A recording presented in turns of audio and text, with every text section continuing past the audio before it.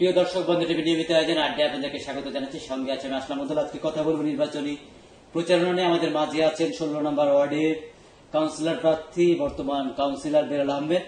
তিনি ঠেলাগাড়ি প্রতীকে ভোট করছেন। তার যে চিন্তা, এবং তিনি দীর্ঘ 3 টার্মে নির্বাচনে অংশ নিয়েছেন এবং বিজয়ী হয়েছেন, এবং এই জায়গায় তার অপোজিটে 3 জন প্রার্থী আছে। তার ভেতরে তার দল থেকে একজন প্রার্থী আছে, তিনি বিএনপি রাজনীতির সাথে জড়িত আছেন। স্থানীয় ওয়ার্ড আওয়ামী লীগের সভাপতি সৈয়দ মুমতাজ আহমেদ, তিনি টিফিন ক্যারিয়ার প্রতীকে নির্বাচনে অংশ নিয়েছেন। গতবারও তিনি ছিলেন। তিনি আমাদের আলোচনার ভেতরে আমাদের সাথে যুক্ত হবেন। সব মিলিয়ে যে পরিবেশে 16 নম্বর ওয়ার্ডের নির্বাচনী প্রচারণা চলছে, সেই জায়গায় যে বিষয়টা স্থানীয় মানুষ আশা করে যে কাজগুলোর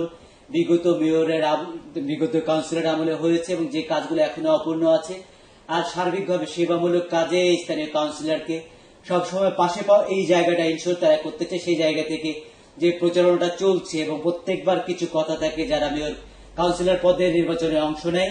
এবং এইবার আসলে আপনি কি বিষয়টা নিয়ে ভোটারদের দোরগোড়া যাচ্ছেন?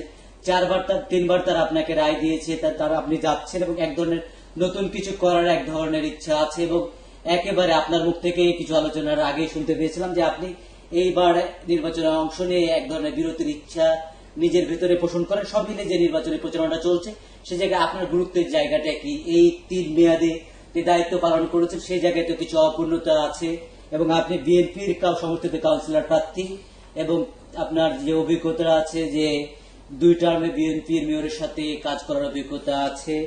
আওয়ামী লীগের যিনি হেভিওয়েট প্রার্থী হিসেবে পরিচিত, বর্তমানে মেয়র পদে তিনি লড়াই করছেন, তার সাথেও আপনি দায়িত্ব পালন করেছেন। ধন্যবাদ আপনাকে। আমি 2002 সালে নির্বাচিত হই এবং এই পর্যন্ত আমি জনগণের সাথে আছি। আমার ওয়ার্ড 16 নম্বর ওয়ার্ড, এবং সেখানে শতকরা 80% খেটে খাওয়া এবং দরিদ্র হতদরিদ্রর বসবাস। সেই জায়গা থেকে আমি সবসময় আমার চিন্তা চেতনা থেকে আমি এই অসহায় দরিদ্র মানুষের পাশে থাকতে চাই এবং পাশে ছিলাম, বর্তমানেও আছি, ভবিষ্যতেও আমি থাকতে চাই। আমি কাউন্সিলর থাকি বা না থাকি, কিন্তু জনগণের পাশে থেকে আমি এইটুকু অর্জন করেছি, জনগণ আমাকে বারবার তাদের মূল্যবান ভোট দিয়ে নির্বাচিত করে। জনগণের যে আশা প্রত্যাশা, আমি এই 3 টার্মে ভোট করে আমি মনে করি 80% আমি সফলতা অর্জন করতে পেরেছি এবং জনগণের কাজ করতে পেরেছি। এখন বর্তমানে যে অসমাপ্ত কাজগুলো আছে, সেগুলো সমাপ্ত করাই আমার মূল লক্ষ্য। এবং ওয়ার্ডে যেহেতু সবসময় আমি সাধারণ জনগণকে নিয়েই থাকি, সেখানে যেন শান্তি শৃঙ্খলা, মাদক, সন্ত্রাস, এগুলাকে যেন আমরা স্বাভাবিক পর্যায়ে একটু রাখতে পারি, সেই দৃষ্টিকোণ থেকে আমি কাজ করি। এবং এখানে প্রতিটা মানুষ যেন যার যতটুকু সম্মান, সেই সম্মান নিয়ে বসবাস করতে পারে, তার উপযুক্ত পরিবেশ তৈরি করা। এবং ইতিমধ্যে করেছি। আমি যখন কাউন্সিলর ছিলাম না, তখন আমার এই এলাকায় সবসময় একটা মারামারি, গন্ডগোল, ঝামেলা, ফ্যাসাদ লেগেই থাকতো। সবসময় মানুষ একটা নিরাপত্তাহীনতায় বসবাস করত। শান্তিপূর্ণ পরিবেশটা আপনি ইনশোর করেছেন, তার আসলে উপহার হিসেবে, তার আস্থার একটা ফল হিসেবে আপনাকে 3বার জনগণ নির্বাচিত করেছে। এবং মানুষের চাহিদা তো দিন দিন পরিবর্তন হয়, মানুষ আরো কিছু চায় যুগের পরিবর্তনের সাথে সাথে। সেই জায়গায় আপনার অঞ্চলে বর্তমান সময় জনগণের চাহিদাটা কি? চাহিদা নতুন ভাবে যে চাহিদাটা পূরণের জন্য আপনি চেষ্টা চালাবেন? এখন বর্তমানে আমার জনগণের যেটা চাহিদা, সেটা হচ্ছে যে রাস্তা, ড্রেন, নিষ্কাশনের ব্যবস্থা, বিভিন্ন অবকাঠামো উন্নয়ন তো আছেই।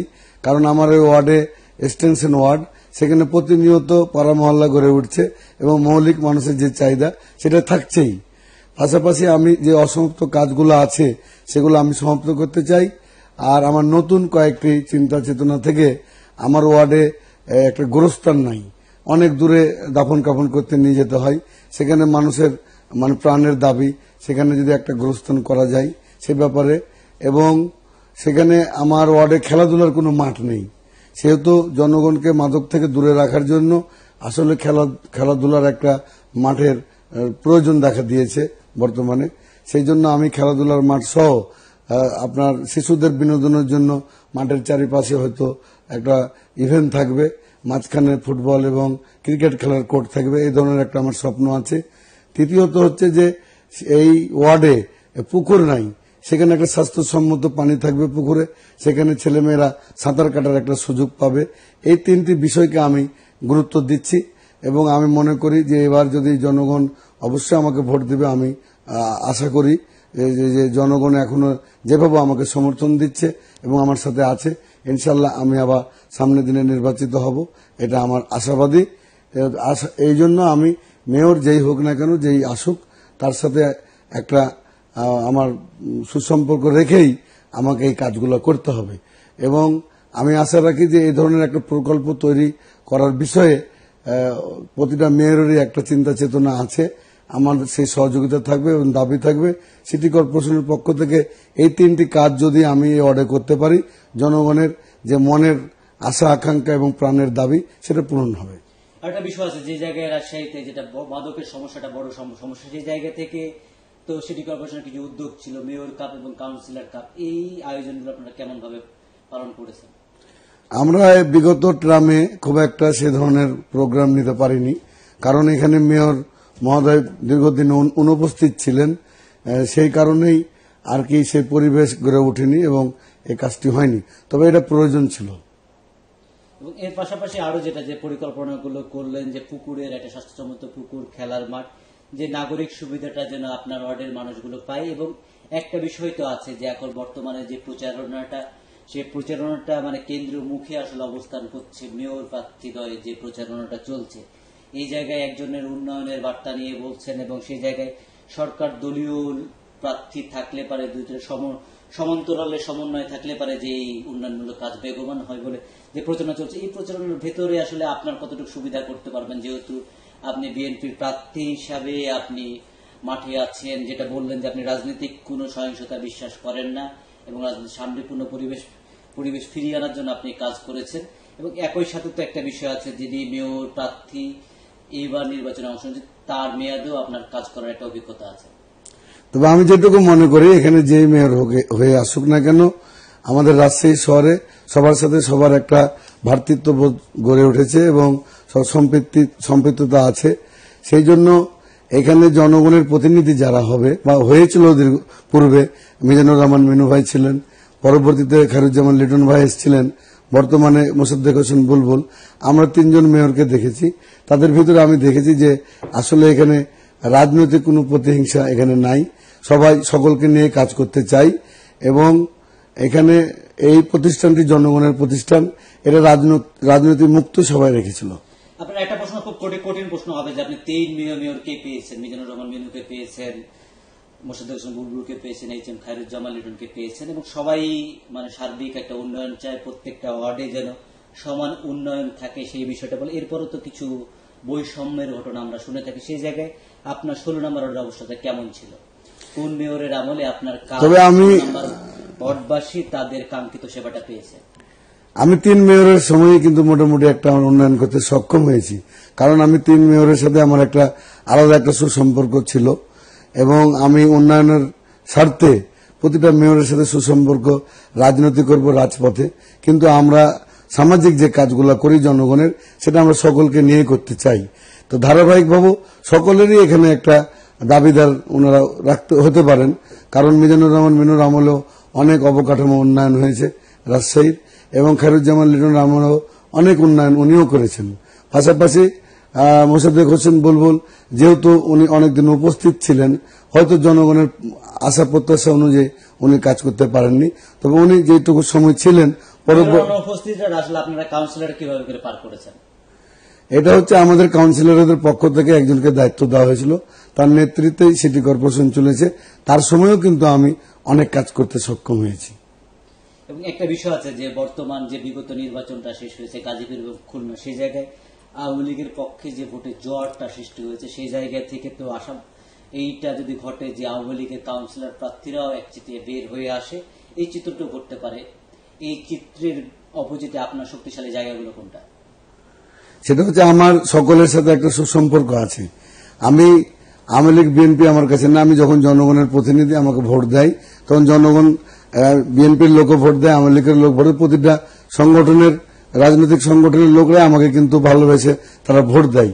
আর যারা স্থানীয় নির্বাচন করে, বিশেষ করে আপনার ওয়ার্ড কাউন্সিলর, সেই ক্ষেত্রে দলীয় একটা প্রভাব থাকে, হচ্ছে মেয়রদের বিষয়ে, এমপিদের বিষয়ে, কিন্তু জনগণের প্রতিনিধি যারা ওয়ার্ড কাউন্সিলর হয় তারা কিন্তু যারা জনগণের সাথে মিশে থাকতে পারে, জনগণের সাথে সবসময় থাকতে পারে, অবকাঠামো উন্নয়ন তো হবেই, কম বেশি হবে।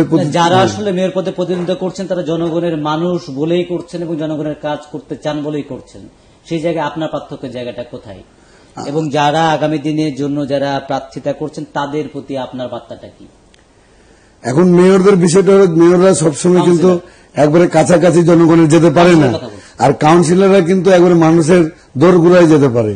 আমরা যেমন একটা প্রতিটা বাসায় তাদের রান্নাঘরে ঢোকার কিন্তু আমাদের সুযোগ আছে, এবং সেখানে গিয়েও কিন্তু আমরা আমাদের বোনদের সাথে মাদের সাথে কথা বলার সুযোগ থাকে।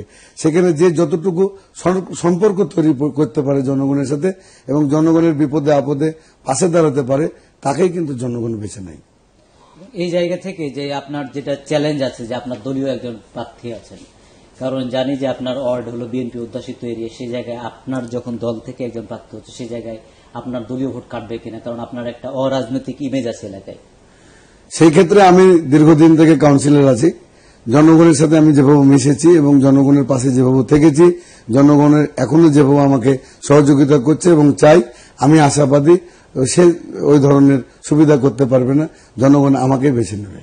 এখন যারা আসলে প্রার্থীতা সবাই যাচ্ছেন ভোটারদের দুয়ারে, সবার কত যেটা একটা প্রতিশ্রুতি থাকে এলাকায়, যে প্রতিশ্রুতিগুলো তা অন্য সবার চেয়ে আপনার প্রতিশ্রুতির পার্থক্যটা কোন জায়গায়?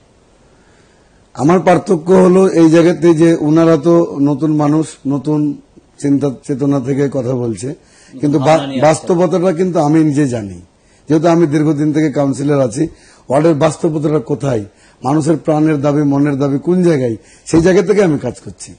24 ঘন্টা সার্ভিস চাই জনগণ, 24 ঘন্টা। এই 24 ঘন্টা সার্ভিসের জায়গায় আপনি কতটুকু আত্মতৃপ্ত যে জায়গায় আপনি? আমি সবসময় জনগণের পাশে থাকতে চাই এবং জনগণের সুখে দুঃখে সব শেয়ার করতে চাই, এবং জনগণ পাশে আছি বলে কিন্তু আমাকে বারবার নির্বাচিত করে। এই যে নতুন যারা প্রার্থী আসছে তাদের সাথে প্রতিদ্বন্দ্বিতাকে কেমন ভাবে দেখছেন?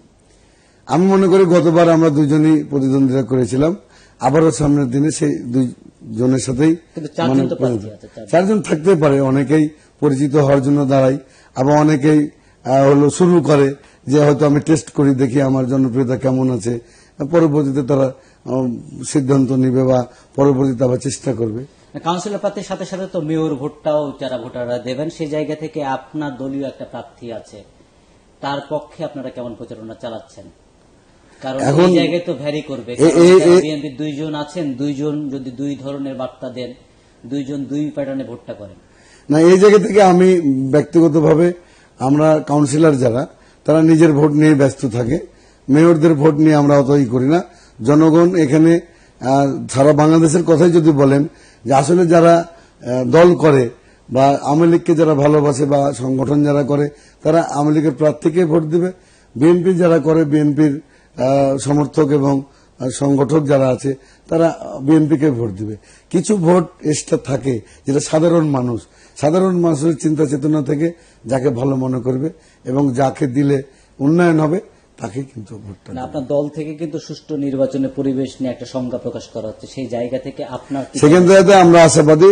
বাংলাদেশের কোন জায়গায় কি হচ্ছে সেটা আমাদের দেখার বিষয় নাই, তবে হ্যাঁ রাজশাহীতে এবং বিশেষ করে আমার ওয়ার্ডে দলমত নির্বিশেষে আমরা সকলেই, যে কজন প্রার্থী আছি আমরা সকলেই এই ভোট সুষ্ঠু এবং সুন্দর হবে সেই জন্য আমাদের সহযোগিতা আছে। প্রশাসনও এখন পর্যন্ত সহযোগিতা করছে, এখন শেষ ভালো যার সব ভালো তার, সেই দেখার অপেক্ষায় আছে। কাউন্সিলর প্রার্থী বেলাল আহমেদ যে সেই অঞ্চলে যে 4 জন প্রার্থী আছে, 4 জন প্রার্থী আসলে জনগণের প্রকৃত রায়টা নিতে চায়, সেই ধরনের পরিবেশের ভেতরেই তারা নির্বাচনী প্রচারণা চালাচ্ছেন, এবং এই প্রচারণার ভেতরেই যে এক ধরনের সব প্রার্থী মিলে এক ধরনের মেলবন্ধন সৃষ্টি হয়, যে কিছু নতুন ভাবনার সাথেও কাউন্সিলর প্রার্থী হিসেবে আপনি পরিচিত হয়েছেন। সেই ভাবনাগুলোর সাথে আপনার মতামতটা কি? সেই ভাবনাগুলোর সাথে আপনার মিথস্ক্রিয়াতে এলাকাবাসী কি ধরনের প্রতিশ্রুতি পাচ্ছেন? এখন আপনার যারাই ভোটে দাঁড়াবে তারা কিন্তু জনগণ কি চাই সেই কথাগুলো নিয়ে কিন্তু তাদের সামনে যাবে।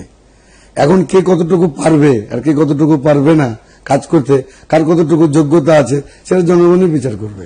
এই জায়গায় তো আপনার বিরুদ্ধে 2টি মামলাও আছে, যেটা রাজনৈতিক মামলা বলা হয় বা নাশকতার মামলা হয়, 2টি মামলা আছে। এই মামলা আপনার জন্য কোনো ভোগান্তির কারণ হবে কিনা?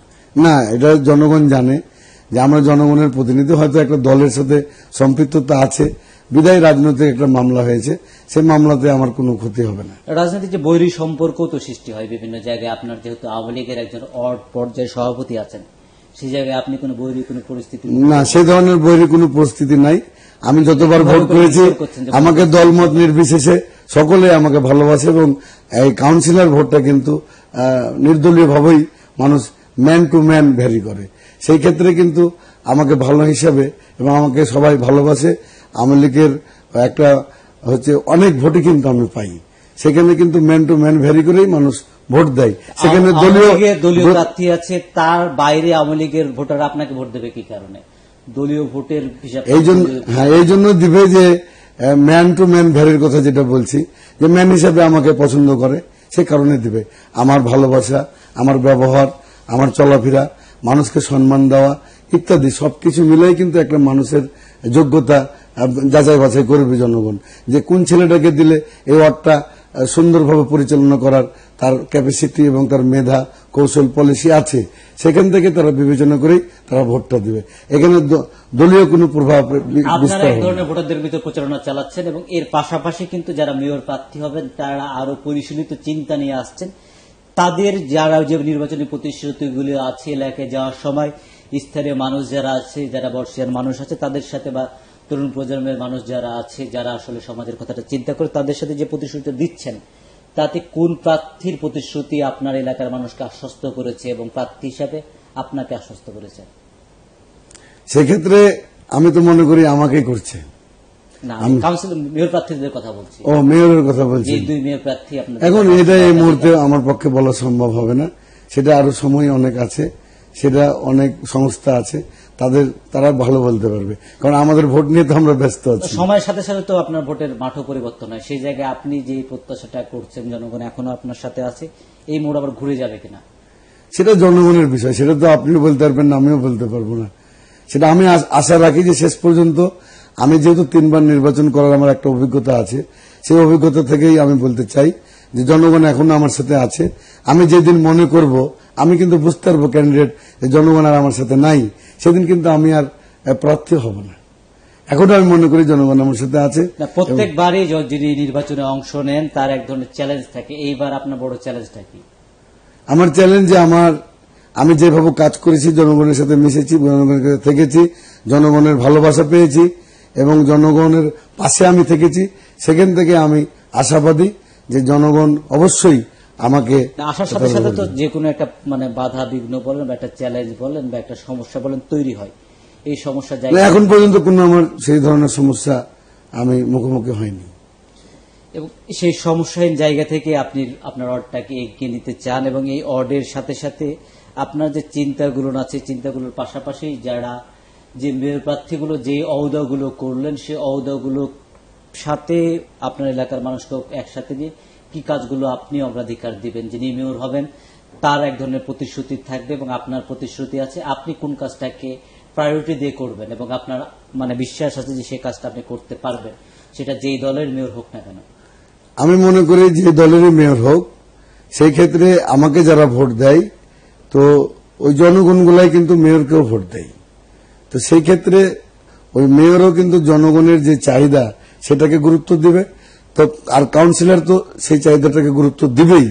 সেই ক্ষেত্রে আমার কাজ হবে যে যেই মেয়র হবে তাকে আমার ওয়ার্ডে নিয়ে এসে জনগণের মুখোমুখি করে জনগণের যে প্রাণের দাবি আছে, সমস্যাগুলো আছে, সেই সমস্যাগুলো চিহ্নিত করা এবং মেয়র মহোদয়কে দিয়ে আমার সেই প্রস্তাবগুলো নিয়ে যাওয়া এবং সেটাকে বাস্তবায়ন করাটাই আমার জন্য আমার দায়িত্ব। আপনার ওয়ার্ডে কিছু মহল্লা আছে, যেমন হলো কয়েরডার, জিন্নানগর, বখতিয়ারবাদ, মাথুরডাঙ্গার আসে, সেনানিবাস, এই মহল্লাগুলোর ভিন্ন ভিন্ন ভেদে কি ধরনের কাজ আসলে সেই জায়গাগুলোতে দরকার, যে সেই জায়গাগুলো আপনি করতে পারেননি, আর এই মহল্লাগুলোতে আপনার কোন কাজগুলো অগ্রাধিকার ভিত্তিতে করেছেন? আমি 2টা মহল্লার কথা বলবো। একটা সেনানিবাস হচ্ছে, এটা সংরক্ষিত জায়গা, সেখানে খুব একটা প্রয়োজন হয় না কাউন্সিলরের, তাদের কোনো সময় সার্টিফিকেট বা অফিসিয়াল যে কাগজপত্র সেগুলোর প্রয়োজন হয়, সেগুলো আর কি তারা সুষ্ঠু সুন্দরভাবে সেবা পায়। আর বিসিক শিল্পনগরী বলে একটা জায়গা আছে, সেই জায়গাতে কিন্তু আমাদের সিটি কর্পোরেশনের যেহেতু তারা ভ্যাট ট্যাক্স আপনার ট্যাক্স দেয় না, তারা একটা নিজস্বই তাদের গতিতে চলে এবং সেখানকার সার্ভিস চার্জ বিসিক নিজেই নাই। তো তাদেরই দায়িত্ব এবং কর্তব্য এবং তাদের দায়বদ্ধতা আছে যে বিসিক মালিকদের যে সুবিধাগুলা, ড্রেন নিষ্কাশন, তারপরে তাদের বর্জ্য অপসারণ, তারপরে যে হচ্ছে আলোকায়ন করা, এই রাস্তাঘাট ঠিকঠাক করা, এগুলো হচ্ছে বিসিকেরই দায়িত্ব। তারপরেও আমরা জনগণের প্রয়োজনে যতটুকু সম্ভব করি। আমাদের অনেকবার দেন দরবার হয়েছে মেয়র মহোদয়কে সাথে নিয়ে, যে তারা যদি আমাদেরকে ট্যাক্স দেয় তাহলে আমরা এই দায়িত্বগুলো নিব, আর যদি তারা বিসিকে ট্যাক্স দেয় তাহলে বিসিকেরই দায়িত্ব করার।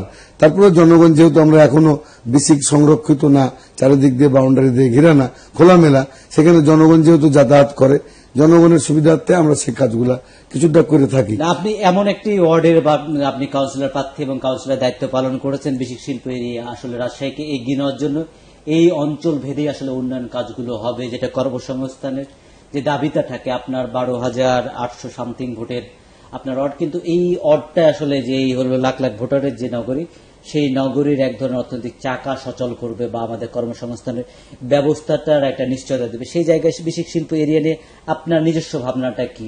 মেয়র মহোদয়রা আসবেন, তারা এক ধরনের পরিকল্পনা করবেন, কিন্তু স্থানীয় মানুষ হিসাবে সেই এলাকার সমস্যা বলে যারা হলো যেই সমস্যার ভিতরে বুনিয়াদীভাবে যারা ব্যবসা প্রতিষ্ঠানটাকে বা বিসিক শিল্প এরিয়াটাকে ধরে রেখেছে, তাদের জন্য ব্যবসাটা ঠিক মতো থাকে এবং নতুন যারা শিল্প কারখানা করবেন তারা যেন স্বস্তিপূর্ণ পরিবেশ পায় এবং সেই সাথে সাথে অর্থনৈতিক চাকাটা আরো সমৃদ্ধ হয়, আরো সচল হয়। আসলে বিসিকে তো যে অবস্থা এখন বর্তমানে আছে, সেটাকে আমি কাউন্সিলর হিসেবে আমার যেটুকু দায়িত্ব আমি সঠিকভাবে পালন করে আসছি এবং বিসিকের মিল মালিকরা আমার উপরে সন্তুষ্ট এবং আমাকে অনেক ভালোবাসে।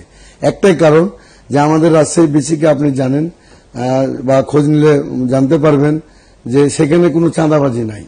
তারা হলো সেখানে চাঁদাবাজি নাই, সন্ত্রাসী নাই এবং সেখানে কোনো বাধাগ্রস্ত হয় না। মালিকরা স্বাচ্ছন্দ্যে তারা কিন্তু তাদের ব্যবসা করে এবং সেখানে ব্যবসা করার ক্ষেত্রে কোনো সময় কোনো ঘটনা ঘটলে আমরা তাৎক্ষণিকভাবেই আমরা পদক্ষেপ নিই এবং আমি মনে করি যে আমি কাউন্সিলর হওয়ার পর থেকে সেই ধরনের বিসিকে কোনো মালিক বা ফ্যাক্টরি কোনো জনগণের দ্বারা বা কোনো সন্ত্রাসীর দ্বারা বা কোনো মাদকাসক্তর দ্বারা যে তারা ক্ষতিগ্রস্ত হয়েছে বা কোনো বাধার সম্মুখীন হয়েছে, এই ধরনের ঘটনা নাই।